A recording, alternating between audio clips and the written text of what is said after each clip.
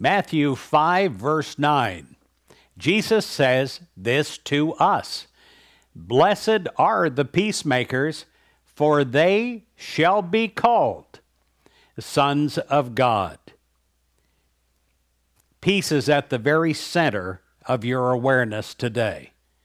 And with peace at the center of your awareness, the presence of God is moving in and through you, filling you with peace.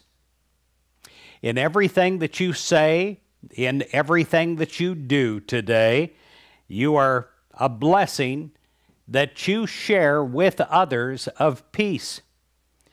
The peace of God is present everywhere, and it's present in everyone. Outer conditions, they may seem to say that a deep spiritual peace can be destroyed, but it cannot. The love and peace of God are always with you, my friend, just waiting to come forth in and through you. A spark of awareness brings inner peace to light in a person and also in our world.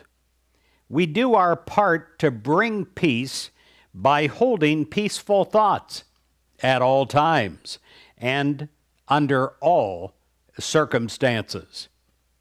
Our prayers join with the prayers of others as we allow peace to flow out into our world.